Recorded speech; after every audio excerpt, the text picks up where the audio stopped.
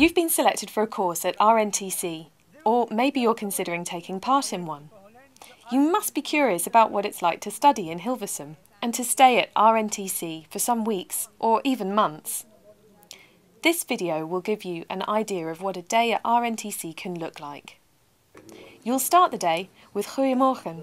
Goedemorgen. Goedemorgen. Goedemorgen. And bread. Bread is the national food for breakfast in the Netherlands. During the course, the Bastion guest house will be your home. You'll have your own room with TV, telephone for incoming calls, and a private shower and toilet.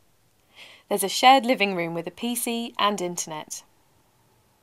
It's raining. Bus 107 picks you up in front of the guest house and drops you off close to RNTC, a 10-minute ride.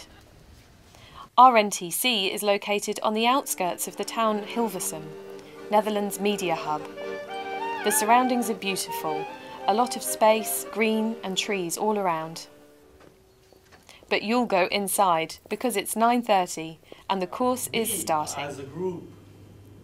Some sessions are plenary, but mostly you'll work in groups.